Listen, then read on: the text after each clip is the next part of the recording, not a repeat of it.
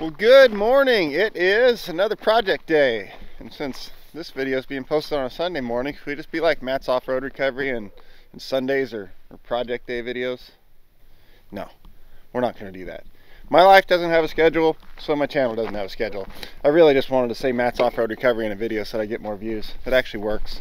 But anyway, my other riser showed up, so I have both risers now, and those things right there are 70 pounds each, and I've got nowhere good to put them. I do have some room in that box where they would fit, but I'm starting to get concerned about how much weight these boxes are actually going to hold before they decide they don't want to play this game anymore and just like leave. So I think I'm going to weld some mounts on the other side over there that will hold these and my hitch attachment on top of them.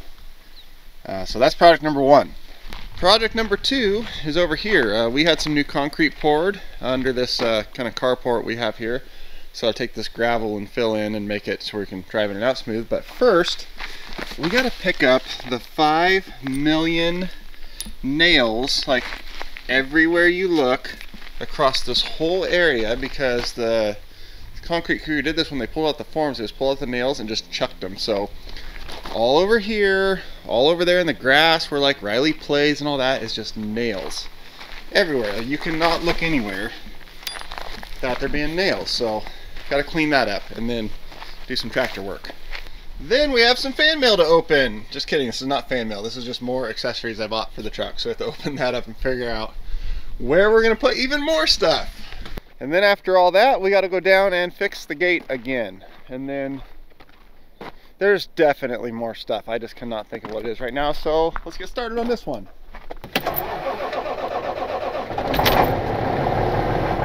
I remembered the other thing we're doing. I got new tires and wheels for my wife's Jeep. These are a much better winter and ice tire than the one she has on there now. So I found a whole set off a Gladiator that's the exact same size as what she runs for a price I couldn't pass up. So I bought them, and we are going to put grip studs in them just like we did last year. These things worked really well last year on both her Jeep and my pickup, and we were able to pull them right back out and then keep running those tires through the summer. But I bought a whole bunch more. And no, this is not sponsored or given to me or any weird stuff like that by Grip Studs. I just went on their website and bought these just like anybody else. No discount, no nothing. I just bought them. But Grip Stud, hear me out. These work really well, I'll give you that. But, think about it. Okay, first things first. Here is my new wireless light bar to put on the back of the truck. No more running cords, even though you can if you want. They had a pink one that I really wanted to get, but this one has a longer battery life, so I was sensible and got this one, but I would have got the pink one. This is a diamond chain that does a diamond pattern on the tire, and it's just a single, goes over one tire only. And the diamond pattern is a hell of a lot smoother driving down the road than the cross-link pattern like those ones. Now my thought is I just have one pair of these diamond pattern chains to throw on when I don't need much but need chains. I can just throw on one drive axle on the outside and have some nice grip and all that to go when I really need like nasty weather, towing, big mountain stuff. Then I throw the big 3-rail chains on that are a big process to put on and all that. This should be pretty quick and easy and get going again for like lighter weather. So that's the idea. Now my thought is I put that right there and I put that right there and I make a mount here on the bed that mounts that one there and that one there, and then this can drop into the top here like that, and then the fifth wheel plate can pin back to the top where it belongs, and this whole setup can store right here. That's the idea. All right, so we got these sitting where they're gonna need to sit on here. I traced around them with a marker, and we're gonna grind down to some bare metal here. We're gonna weld our tabs on to hold these in place, and this will sit on top of it just like that with the fifth wheel up there. And since I don't want to start the generator just yet, that's how I power my shop. We have EcoFlow, not the Delta, this is the River 2 Pro. And this little tiny thing here is the River 2. So this thing will do up to 1600 watts with its X-Boost technology thing it has in there, and it has 11 different ways of putting out power, and you can use all of them simultaneously. We're going to use it to run the grinder to run this, so we'll be able to see how many watts the grinder is actually pulling. The handy thing about this one and this one is if you plug them into like AC wall, they'll charge from 0 to 100%, not to 80 like most rate them at, to 100% in less than an hour. If you're using solar, which you can charge them by solar as well, both of them, I think it's 3 hours, and they'll charge from 0 to 100% on solar. So they both have the same type of battery as the Delta unit that I did the canoe test with. I'll link that video at the end of this video. It's an LPF battery that has a life cycle of 3,000 cycles, so they're going to last super long time. So if you saw my review on the EcoFlow Delta 2, you know how I feel about EcoFlow and their products. These are basically scaled down versions of that. They're great. I've used and abused the hell out of them, and they've been nothing but good to me. These are just smaller versions. Basically, this one's like only 11 pounds. This one is tiny. Look at it, and it's like 7.5 pounds or so. But one feature that this one has, I'm not sure if this one does, and since I don't know for certain, I'm not going to pretend that I do, but this one has a feature that hits really close to home to me, since my life is quite literally dependent on a medical device not shutting off many times. This has a feature where it's an emergency backup mode. So say you have a medical device or any device that needs to run full time, but let's say a medical device that's not a grinder, but we're going to pretend it's this grinder.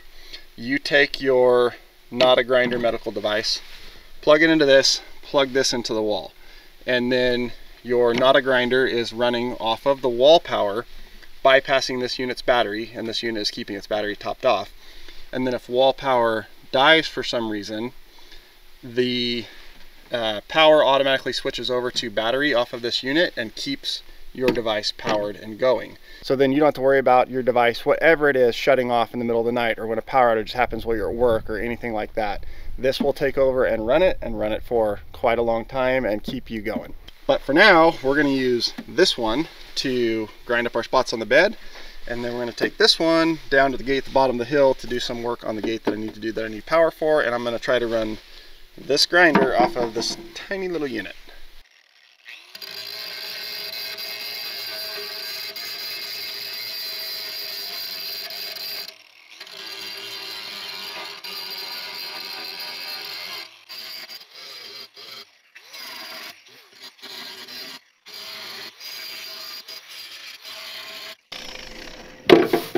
So there will be a link down in the description where you can get these. There's a discount. I don't know what the discount is off the top of my head, so I'll put it right here on the screen. And it's also an affiliate link, so I get a little cut of that too, which helps this channel out. So EcoFlow, highly recommend their stuff. Been using and abusing it for quite a while. Go check them out.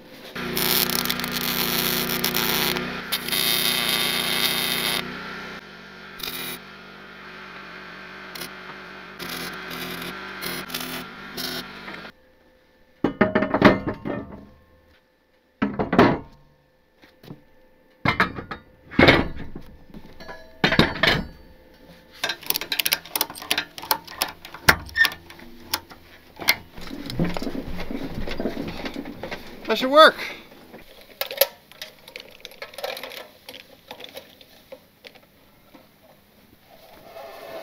Dear concrete crew, bleepy words.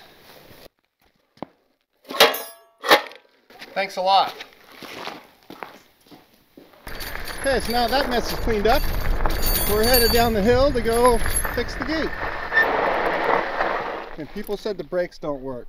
They work just fine. Oh yeah, I'm not going to show you the code, duh, look away. Oh, looks like we also got some packages. Okay, so the problem we're having here is this arm, when it's all the way closed, this gate is hitting up against the post here, and this still has some pull to it, so it's kind of binding up. Something moved, because it used to not do that, now it does that. So to fix that, you need to slide this clamp over like a 1/2 inch, but you see this little bar is in the way, and if I move it over all the way to the other side, then this one would hit here unless I move it all the way to the other side of this. And if I move this that far, then the gate's going to sit out here, I don't want to do that. So I'm just going to cut this little bar off and then slide this up against that, and it should give us what we need. So to do that, we're just going to plug our grinder into a little power station on the back here and cut it.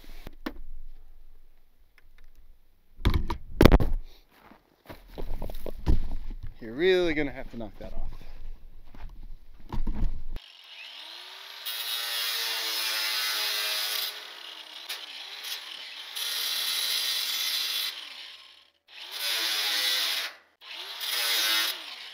Don't worry, I was squinting.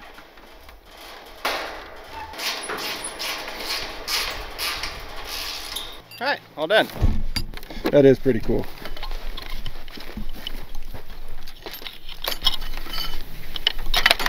This is, if I can open it, the Morrflate tire repair kit. It's got pliers and plastic wrap, directions, but the important part, tire plugs, razor blades, the tire goop, and the installation tools. And I bought this to keep in this truck because I have 10 tires. I'm going to be going in and out of lots of job sites and places like that where there's nails, or apparently my own damn driveway. So tire repair kit. Oh, check it out, it even comes with valve stems. These aren't the valve stems for a big truck, but I didn't realize it here. Wow, a lot of valve stems, cool. But what's even better than getting a tire repair kit is getting a tire repair kit that's full of Halloween candy, because it's Halloween. So link is in the description below. I actually paid for this like full price. This is no like give to me thing, but I do have an affiliate link for Morrflate. That is down below. Highly recommend their stuff, and I recommend it just even a little bit more now. All right, so now it is time to figure out how many of these we are going to put in these tires. And they're as easy as just screw them right in like that and you're done. Then they come right back out too if you want. That simple. Now last year something people said that they were wrong about is when you put them all in a line, they don't work because one cuts a groove through the ice and the next one just goes through that same groove and doesn't do anything. And that is 100% incorrect if you are moving at all. If you're sitting in one exact same spot, not moving a millimeter in any direction and spinning your tires, yeah, this one cuts a groove through the ice, this one goes through that same groove, doesn't do anything. But if you are moving, whether you got your brakes locked up skidding, you're sliding, whatever, if you're moving even a millimeter forward at all, each one is getting fresh ice because you're on fresh ice. So there's no need to put them all over in a crazy random pattern so that they hit fresh ice. If you're moving, even if all of them were in a dead straight line right around the tire, they're always getting fresh ice. And yes, I just noticed that Grumpy is on my roof. I should probably go see what he's doing. What are you doing up there? Working on his roof. Well, I see that. What's up? This is Santa Claus trying to find the chimney a little early. No chimney. Can't go down. Can't go up. Hey, I brought the tractor over, smoothed all the gravel out, kind of evened it up there, just slightly downhill off the concrete so water runs away, even though water doesn't run out here. It's all sand, it just goes in the ground. But spread the rest out here, hosed all this off, let it dry out, then we're gonna start parking in here. So next up, Jeep. All right, so I'm hoping to get one more good camping trip in before deep freeze and snow, and I'm busy doing recovery stuff all winter with no free time. So just trying to figure out a good layout here. I still got to put that third seat in here. This is temporary just for when you're going on trips and stuff like I'm planning, but I want to put that little tracking right here. I forget what exactly it's called. It rivets in and you tie stuff. You can move the things. Hold on. This stuff right here, just, you know, screws in, rivets in, whatever. You got these little rings, you move them, tie downs. So yeah, that stuff down each side of this box I think would be very handy. But this is the dual zone 45-liter Setpower fridge. I got that as a freezer. This is a fridge right now. This lid actually, I just realized, opens either way. If you get it at just the right angle, it pops out of there and then pops in the other side, and you can make it go whatever way you want. So that's handy. This is being powered by the EcoFlow River 2. Just using the normal little one. Look how tiny that is, that's crazy. The River 2 Pro, a little bigger, but still very small. I'm using this one. It is powering the fridge. As you can see, one side's at 3 degrees, one's at 35. Fridge plugged into here. This is charged by the Jeep when it's running. So when the Jeep is running, there's power going through topping this off. When I shut the Jeep off, this has, you know, full battery and runs the fridge, and then can keep all my camera stuff charged right here. And then I can carry a whole bunch of gear in here, and then everything will be like kind of secure, and I won't have a bunch of loose stuff in the passenger compartment.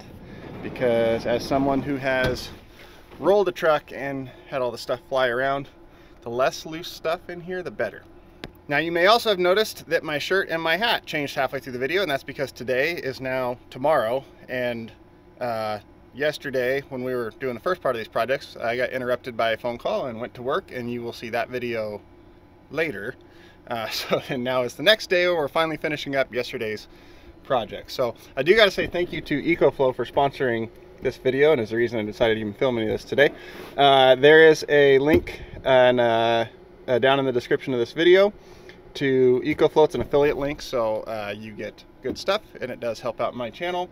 And one thing I like about the EcoFlow stuff, I've reviewed some products. You see people commenting about it in the comments. In the first review I did of an EcoFlow unit, in the comments, all the comments I got from people who've owned EcoFlow were great. And that's a better review than what I could give, because they've had the stuff longer than I have. But everyone who's had one of these and said so in the comments had nothing but good things to say about them, which just gives me further confidence in their product. Now, Setpower Fridges is not sponsoring this video, but I do have an affiliate link with them as well. It is a little farther down in the comments. Both really good products that I've been very happy with, so go check them out. Both help support this channel, so very much appreciated.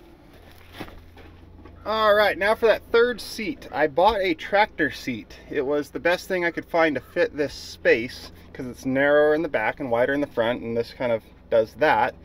Has its own built-in seat belt, has its own slider tracks ready to go. I just need to build a framework for these, and it'll fit that spot right there. That's obviously not gonna be there permanent, but fits really nice in there. So yeah, here is my seat base mock-up battery. Don't worry, I put some over the post, so it's not gonna like shock my butt or anything. But why I'm using this battery to prop up this seat for mock-up is a funny story. So these guys here, yeah, those ones, they reached out, said, hey, we got these great batteries. We'd love for you to try them out. Do you need any batteries? I'm like, well, I need a new battery for my Jeep, not this one, the Cherokee. But will your batteries work good for, you know, in a Jeep, super heavy winching, stuff like that? Like, yep, that's perfect. They would be great for that. I'm like, okay, it's going to be in like negative, below zero temperatures a lot. And yeah, no problem. Our battery's great for that. We'll send you one if you put it in your video. Cool, send one out. So they sent this Life 04 battery, and when I got to looking at the specs on it, here they are. Yeah, they're nowhere near rated for a starter, for one, or deep cycle winching, more importantly. And number two, they're not rated for below freezing temperatures. They have a battery management thing in there that controls the charge and all that stuff, but when it gets below freezing, it shuts off, won't charge the battery, meaning when I'm out in the snow doing heavy winching, draining that battery and overloading it, the alternator will not be able to recharge it, and I will end up stranded. So they completely were 100% wrong, or told me some stories to get me to show their battery. But I'm a man of my word, and I said if they sent it to me, I would show it in the video. So it's not going to work in that Jeep, but there. I found a good use for it, and I'm showing it in a video. It's perfect for propping up a seat or using as a block to set stuff on. So there you go. Now, this isn't just me being a jerk trying to trash a company on camera. I was very specific about what I would be using it for, the temperatures I'd be using it in, the loads that we placed on it, and they assured me that this battery would be great for that, and sent it out. And then I got it, saw the specs listed on the side, did my own research, realized they were completely full of it, reached back out to him to say, hey, what the heck, or did you send me the wrong battery? And this is now a month later, and I've got no response. And then about a few days ago, they reached out and said, you said you would put our battery in a video, so you have to show it in a video. Fine, there you go. All right, well, that is about it for today's projects, other than just doing some cleaning up and reorganizing the toolbox on this thing. It has been very busy. It did 4 tows over the mountain into the valley this last week, so it needs a bath really bad. A little reorganizing, so I'm gonna get on that. Again, thank you to EcoFlow for sponsoring this video, and thank you guys for watching. Hopefully you enjoyed my ramblings, and we'll see you next time.